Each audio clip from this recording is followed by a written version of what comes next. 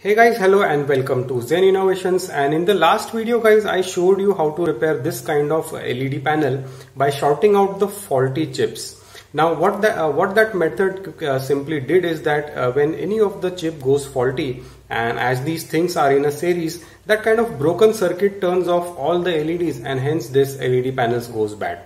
So in that video I showed you that you can just short out these the individual LED chips which have gone bad, and that completes the circuit and this whole LED panel lights up. Now that kind of method also has some serious drawbacks, and the drawback is that basically all the LEDs in this COB panel have become old, or you can say they are on their way out. And what happens is that when we short just one or two LEDs, and the LED panel happily works for a week or two, or maybe if you're lucky it works for a few months, and then again as some other LED has failed, this entire circuit shuts down and you have the same problem on your hands again and again.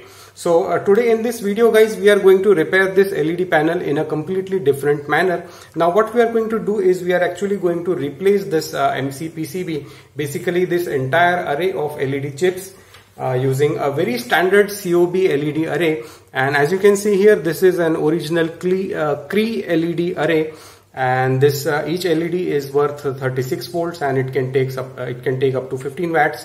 So let me quickly explain you how to buy these standard kind of COB arrays. And to buy these COB arrays guys, the first thing that you need to look for is your LED driver.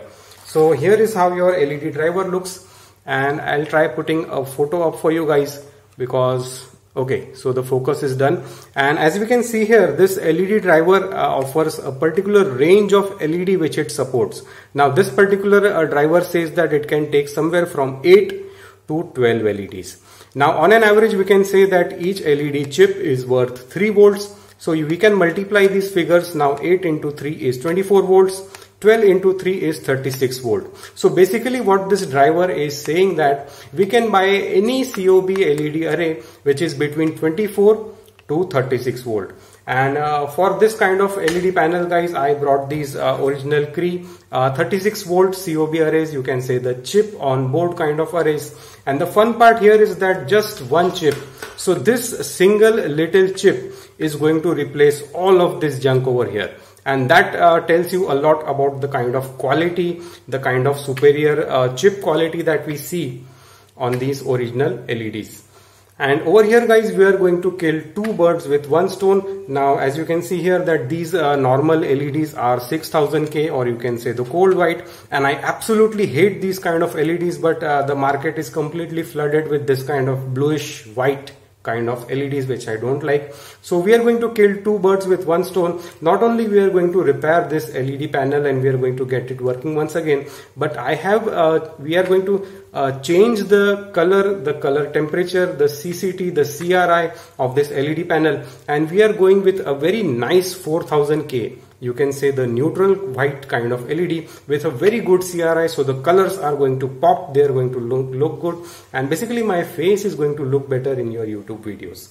So this is how you buy a COB arrays, by comparing it with your driver. Let me explain it to you with a smaller kind of driver which I have here. So the method is practically the same. As you can see here, this driver supports somewhere between 4 to 7 LEDs, as you can see over here. So 4 into 3, again 12 volts, 7 into 3, 21 volts. So any LED which is between, you can say 12 volts to 21 volts can be used with this LED driver.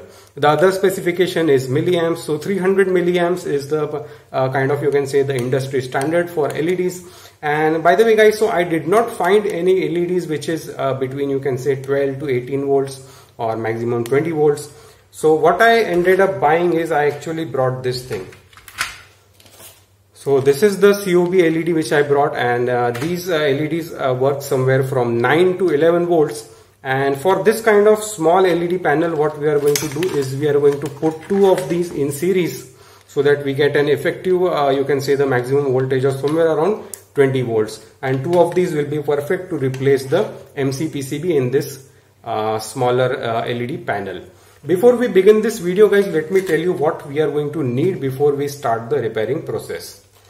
Now of course you need these kind of COB panels. I taught you how to buy these so that you can buy the appropriate voltage ones. Apart from that, we need a bit of super glue. So any kind of cyanoacrylate glue you can use over here, Fevikwik, or the other ones, super glue ones. So basically you can buy them.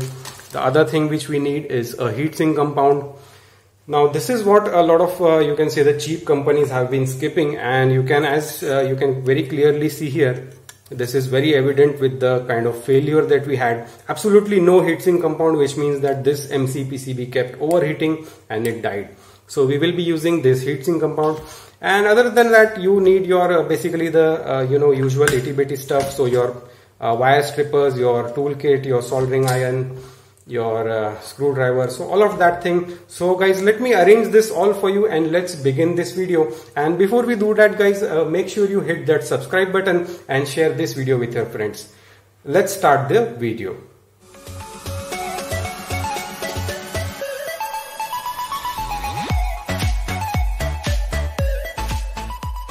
Guys, to begin the repair, we see that there are these 4 screws over here. So let's undo them quickly so that we can take a look what's inside. Alright guys, so after undoing those 4 screws, we can see that the LED here is in 2 parts. Now this part over here is the diffuser, which helps diffuse the light, but our interest today will be in this part. So this is known as the MCPCB. Basically this is the metal core PCB, and we are going to undo these 2 screws over here so that we can remove this entire contraption out of here and replace it with the our own choice of COB LEDs. So let's open these 2 screws. Guys, now we will desolder these default wires which are attached to this MCPCB using our soldering iron.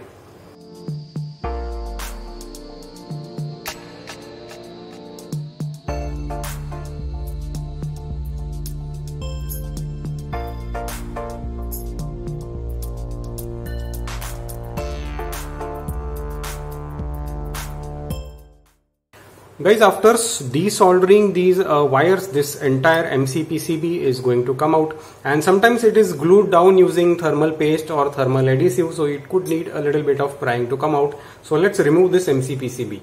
And as we see here, very poor application of thermal paste. So just a bit of patch here and there, and this is not the kind of workmanship which I like. Now let's prepare this tiny little original CREE LED using the heatsink compound and then install it on these panels. So I have prepared 4 of these panels, as you can see here, and the 2 little ones.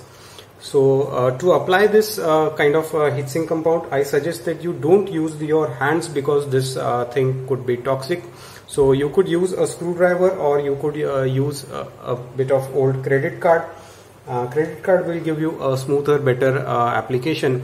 I'm just going to use a screwdriver, and as you can see here, the quantity which is required is pretty small. So let me show you how to apply thermal paste on this LED. So here is how the LED looks, and let's apply the thermal paste.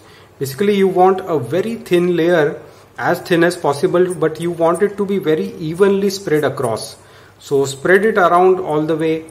If possible, use a small credit card. And here is how the application looks. Basically you don't want to overdo it.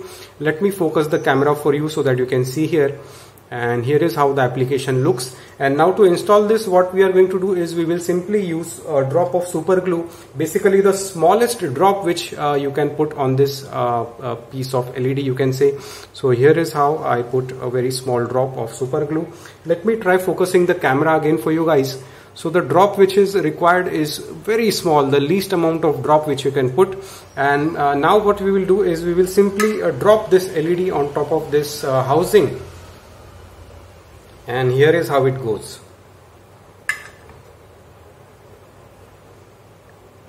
Try centering it as much as possible. So here is how this thing looks. It looks a little bit funny because you have a very large housing and you have this tiny little LED over here. Press on it a little bit, and here is how it looks. And we will wait for around 15 minutes for this to settle, and then it will be glued in very nicely and we can begin soldering these wires. Alright guys, so we've glued all of these LEDs, and after about 15 minutes they have become very solid. And now what we are going to do is we will tin these contacts and solder the original wires to these LED chips. So here is how the large panel looks, and here is how the smaller panels look. So basically I had to use 2 of these chips to achieve a forward voltage of somewhere around 20 volts. we are going to solder these wires in, and to make them in series, I also made a little bit of these jumper wires, you can say little pieces of copper wire, which will help us create a series connection between two of these chips. And guys, let me tell you a fun fact that even if we have used super glue over here, let me tell you that this is actually reworkable, because the use of a thermal compound, you can say that it makes the super glue weak, so it is going to stay firmly in place. But in case if you need to rework this project and if you need to remove this LED, you can actually pry it out without ruining the LED. This is what my experience says. So let's start tinning these connections, and let's put this mains wire here and solder it on.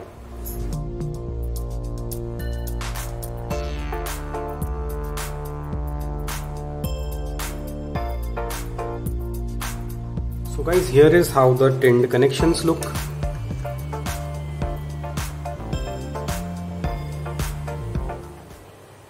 So guys, the project is mostly done, and as you can see that this is how the larger LED panel looks, and here is how the smaller LED panels look.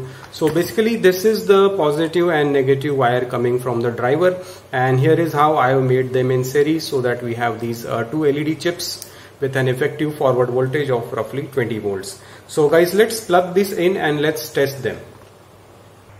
Alright guys, so I have plugged them in and let's turn them on. So here is how they look, and when you focus at them using the camera, actually you can see the hotspot, but with the bare eyes and especially with the diffuser on, actually you can't see any hotspot. And the good thing over here guys is that the heat actually has gone down. So these panels are barely lukewarm. Now earlier when these had the kind of poor quality LED chips, or you can say those local LED chips, the entire panel used to heat up. But I tried these things on for 1 hour continuously and they are barely lukewarm. Actually you can't even say lukewarm. So these things are just slightly above skin temperature. So I am very happy about this thing. Guys, before starting this project, I was worried that using just a single LED chip, I'll be having a massive hotspot on this panel. And thankfully, as you can notice here, is that after installing the diffuser, this is not the case, and entire LED panel is lit very evenly. So the hotspot problem is not a cause of concern, as you can see over here guys. I'm very happy about this. Alright guys, so assembling these LED pieces back is a pretty simple affair. Now we just need to place this diffuser over here first, and there are these 4 screws. So we put the panel over here and we tighten these 4 screws. So that's that. And by the way guys, if you like seeing videos like this, make sure to subscribe to this channel and share this video with your friends. Take care and have a nice day.